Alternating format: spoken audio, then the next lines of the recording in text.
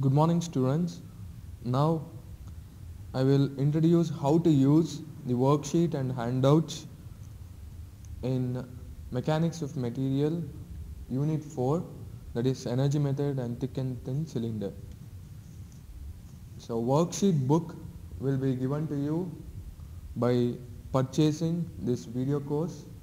So how to use this worksheet consists of theory questions which are asked in VTU examination. So in energy methods you can expect the definitions. Next, derive Casting-Leono's theorem. Strain energy stored within an elastic body subjected to an axial load. Derive strain energy stored in body due to shear stress. Next, see definition. All definitions are written. You must go through it. At the end of this course, the book which is given to you, which consists of worksheets and handouts, will become notes to you. So you can refer quickly or glance at the end of or at the end or the nth moment of the examination.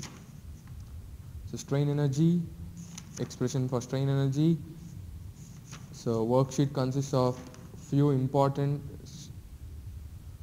figures and last formula. In between space is given to you to write whatever has been taught in the video.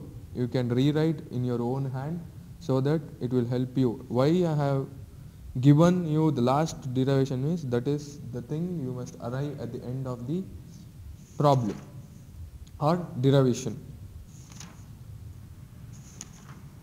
So strain energy stored in body due to shear stress. Figure what is tau, phi, g, everything will be given. So sometimes if it is very important, in the worksheet derivation has been done from the lecturer.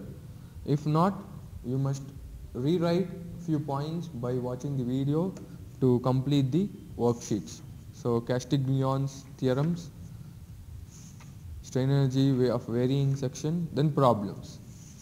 So given data, for first few problems given data is also written, and later on only the figure and the problem statement is written. You must write your given data on your own, start analyzing, start thinking and solve the problem on your own, or else you can take a support of video lecture to solve the problem. So this is about strain energy. Next is thick and thin cylinder, very important. Theory questions, differentiate between thick and thin cylinder, derive an expression for circumferential stress for thin cylinder subjected to an internal pressure, or you can expect questions like this. So then prove that circumferential stress is equal to 2 times longitudinal stress. So obtain expression for volumetric strain for a thin cylindrical shell of diameter d subjected to internal pressure P, etc.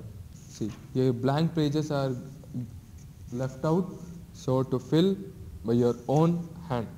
So problems, 4 or 5 problems are there. Then Lami's theorem, very important with assumption. Then 3 problems. So this completes your unit. So the book, handouts book will be given with this course. Make use of it. All the best.